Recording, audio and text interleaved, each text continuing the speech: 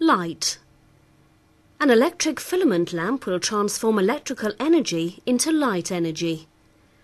As the electric current flows through the lamp filament, it becomes so hot that it begins to glow. All objects that produce light are called luminous sources.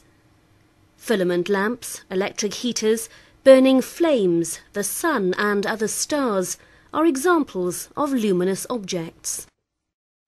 Light travels in straight lines. Light can be investigated in the laboratory by using a ray box.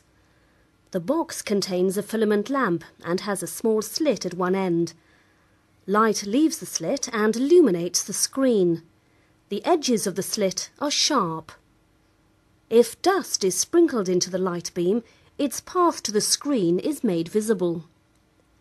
The beam has sharp edges, showing that light travels in straight lines.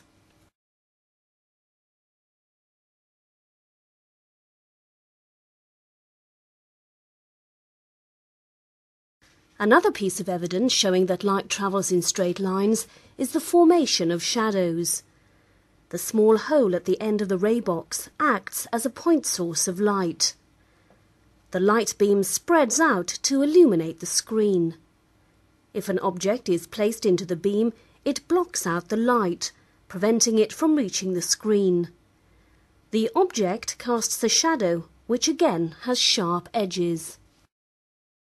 The shadow can only form if light travels in straight lines. If light could bend around the object, there would be no shadows. Objects that do not allow light to pass through them are said to be opaque. Transparent objects allow light to pass through them. The pinhole camera. The pinhole camera is a simple camera that also provides evidence that light travels in straight lines. It consists of a rectangular box fitted at one end with a screen made of tracing paper. At the other end is a small pinhole. Light from all parts of the object travels through the pinhole and forms an image on the screen.